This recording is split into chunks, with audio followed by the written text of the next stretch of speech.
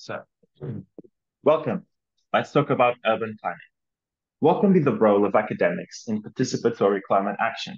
Today, we chat with Connor Smith from the School of Geosciences at the University of Edinburgh to know more about an experimental methodology for academics to self-reflect on their approach to local climate action projects.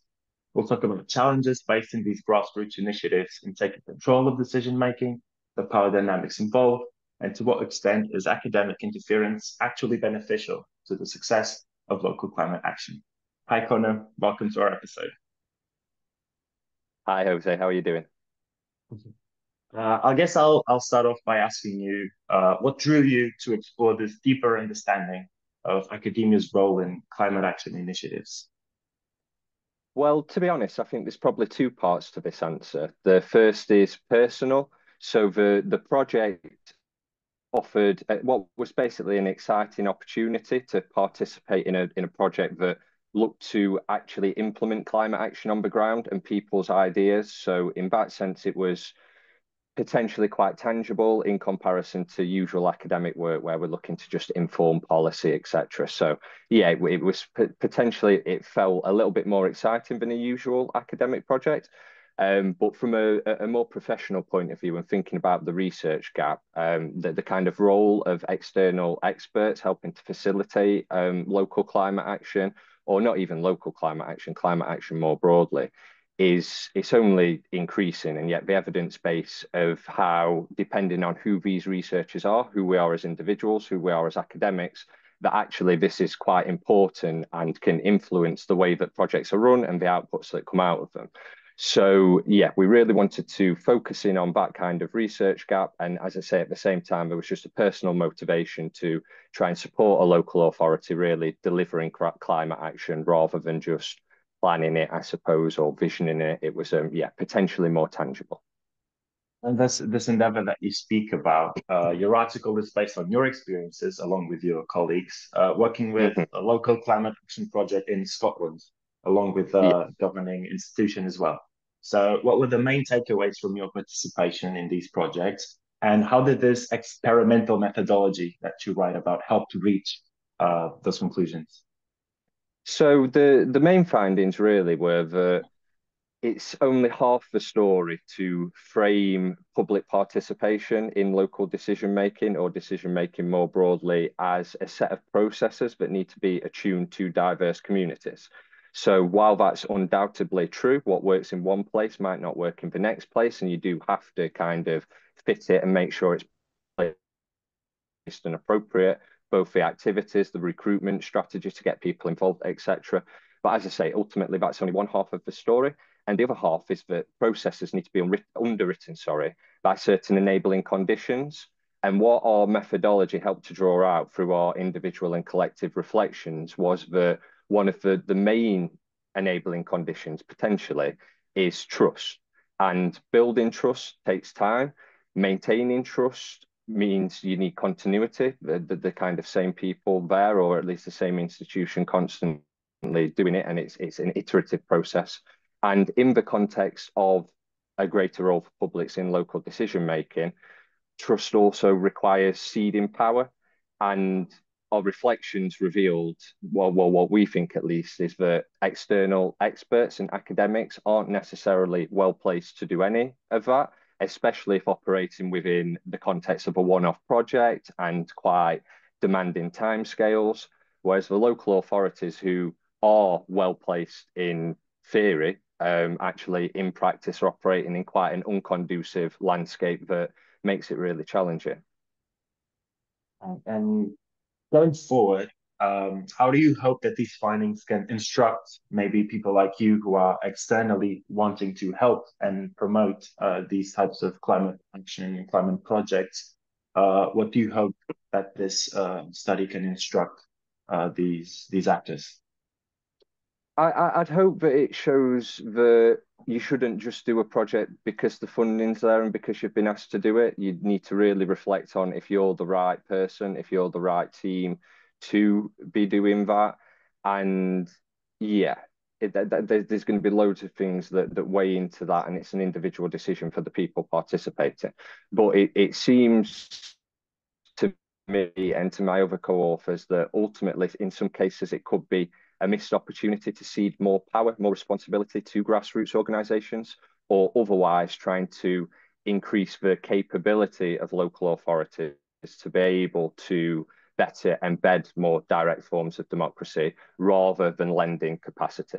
And ultimately, it felt that even though it wasn't really what we aimed to do, we really just lent that capacity that the local authority didn't have themselves to do what they should have been doing, and even more critically, or an even more critical reflection, rather being that potentially took away a role and responsibility of grassroots organisations, especially in one of our case studied locations where there was lots of social capital characterised by a load of really cool community organisations and local governance structures. And it did seem that in that case, yeah, that the community wanted the role, they wanted the responsibility, they had the ambition, and maybe they would have been better placed to deliver on that, maybe supported by academics like ourselves, rather than us leading on the participation and kind of deliberation aspect of the project. So this milestone that this study is in this kind of meta-analysis of the action of academics in these contexts, do you feel like there is still stones to be turned in this area? What research would you think we could, what direction we could go in for this to better inform ourselves on how to act in these contexts? To be honest, a little bit of a curveball there because I was thinking of future research more focused on local authorities and the kind of subnational funding mechanisms, programs, frameworks that need to be there to support them to be the intermediaries and place leaders on climate action that they can be. And that's really my main takeaway from it. With regards for future research, thinking about the kind of academic and expert angle that you've alluded to there, I can speak to the methodology. So, for example, the methodology, as you've touched on, involved a combination of individual and collective reflections, drawing on the different positionalities and social identities of the team members. And it worked really well. We were unsure if it was going to, it could have fallen flat on its face. It was quite experimental, not something we'd seen done often before. And it did happen to work, and that diversity was great. But it was still conducted, the academic write-up, by three white males. And therefore, I think a greater diversity in the people contributing the individual and collective reflections had really helped to give more of a well-rounded and holistic and just more insightful and nuanced look at it. So that's more of a research limitation, I suppose, but addressing that limitation could also be an avenue for future research. Yeah. Absolutely. And while working with these people and in these projects, what was the thing that struck you the most? Were you expecting the outcome that you arrived to when you came in? Maybe you were really excited to come in and then you came out feeling like an outsider. Maybe you didn't expect that. How did that come about? What was the like the biggest Yeah, unexpected thing that happened in that process? see that really good question. I think at a high level, the outcome potentially wasn't too different to what we expected, but then more granularly and just all the nuances of what happened. What was really striking was that whether it was the local people, the businesses, the local authority, everyone has the ambition. Everyone wants to see their places better, safer for their kids, more environmentally friendly, addressing climate crisis. So the ambition, it is there. And ultimately, it's these enabling conditions and this wider context within which it sits that needs to be worked on, and we need to learn more about and do more about, more on. So yeah, I suppose on the one hand, really positive to see all this energy, all this real just, yeah, positivity and hope for a better future. But then at the same time gives with one hand and takes away with another, because ultimately we didn't manage to unlock that ambition and to unlock that potential. So yeah.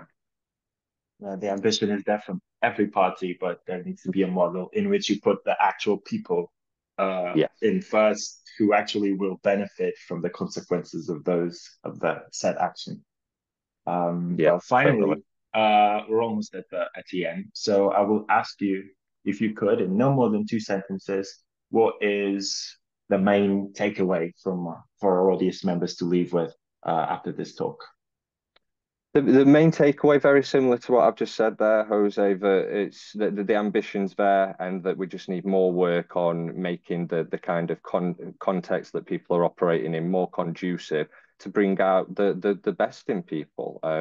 We're up against it, and a lot of what you're seeing at the minute with innovation, with kind of examples of transformation at local levels, it seems to me to be happening in spite of the overall context and the landscape rather than being supported by it. So we're doing amazing things, even though everything feels like it's to not be conducive. And if we can flip that a little bit, then I think there really is hope for a better future and for genuine social and environmental transformation instead of just a half-arsed transition away from fossil fuels. Sorry, that wasn't really two sentences, but there you have it. No, but I think it encapsulates it brilliantly. Connor, thank you so much for accepting our invitation and sharing the research with us. No, thank you Um, for inviting me. Really. And if you are watching this on YouTube, you can find all the resources and materials of this conversation on the Let's Talk About Urban Planning website. You can also listen to this episode wherever you get your podcasts, subscribe to our newsletter, and follow us on X at Cogitatio LTA. I'm Jose Batista, and I'll see you next week.